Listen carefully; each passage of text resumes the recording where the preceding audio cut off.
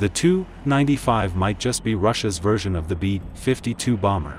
To date, the Kremlin hasn't deployed its powerful fleet of bombers against targets in Ukraine in any substantive fashion. While the Ukrainian people have already faced untold horrors since Russia launched its unprovoked and unwarranted invasion in February, and Ukraine's urban centers have been heavily damaged in the fighting, Russia's bombers still have the potential to level those cities to the ground.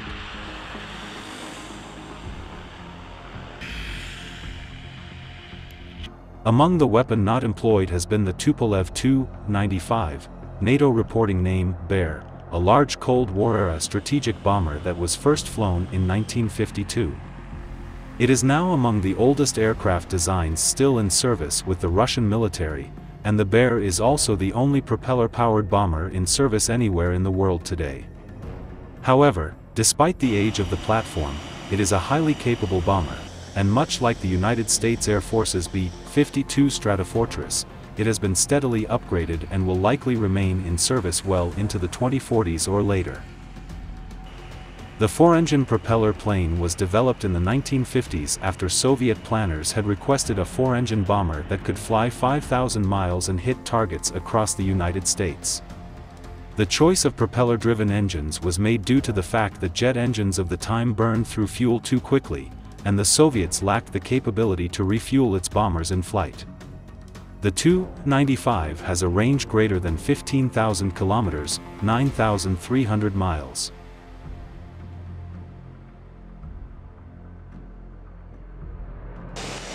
The aircraft has four Kuznetsov Nk-12 engines with contra-rotating propellers.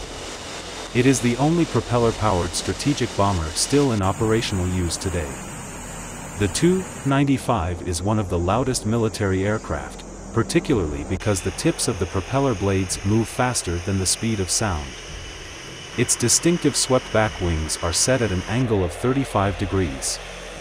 The Tu-95 is unique as a propeller-driven aircraft with swept wings that has been built in large numbers.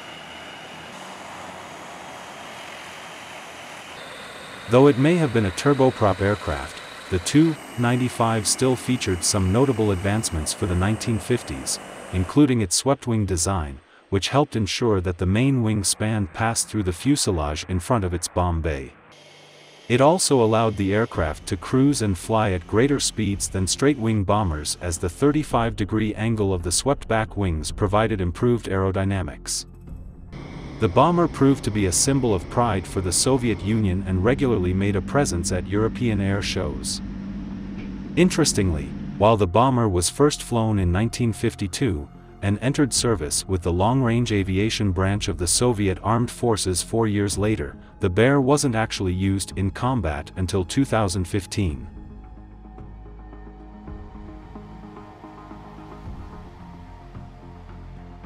In November 2015, the Tu-95s were employed for the first in long-range airstrikes as part of the Russian military intervention in the Syrian civil war.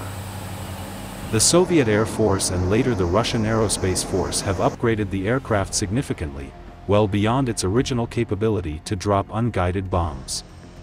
The aircraft, which has been in service for more than 60 years, is notable in that it can cover such great distances while carrying a hefty payload up to 15,000 kilograms, 33,000 pounds. More impressively, the upgraded Tu-95MS, which was introduced in 1981, was integrated to carry new air-to-surface missiles. Currently, ongoing modernization of the Russia's Tu-95MS bombers is aimed primarily on the aircraft armament, namely adaptation of the new Kh-101/102 stealth cruise missile. The modernization includes installation of 4 underwing pylons for up to 8 Kh-101/102 cruise missiles as well as adjusting aircraft's main weapons bay for cruise missiles of size the Kh-101/102, 7.5 m.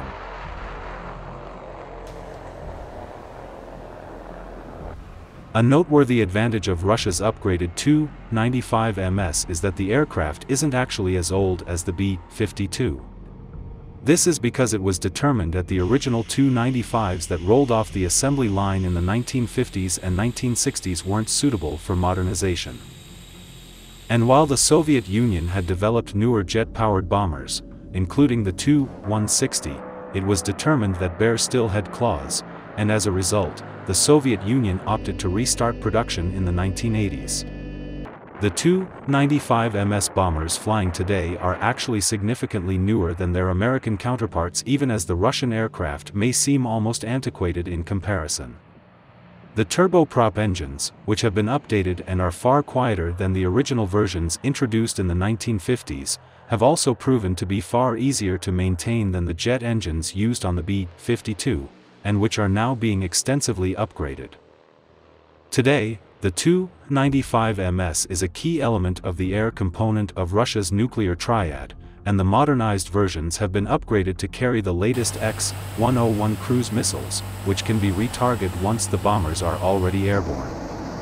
In addition to its bomber role, the Tu-95 also serves in a maritime reconnaissance role.